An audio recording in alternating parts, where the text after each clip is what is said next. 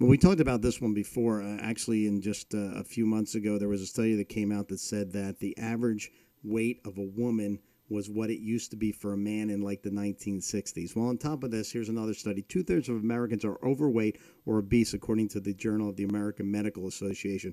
Researchers from Washington University School of Medicine collected data for 15,208 men and women 25 years and over.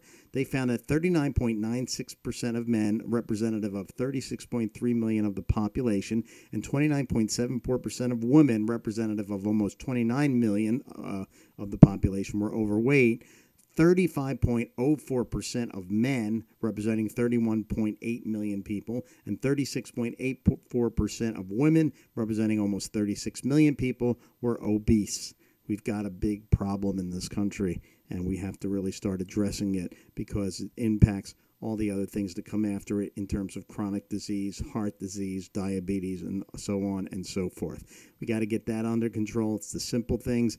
Even I am guilty. I have this 20-pound weight around my waist that I still need to get on, so let's do it together. Thanks.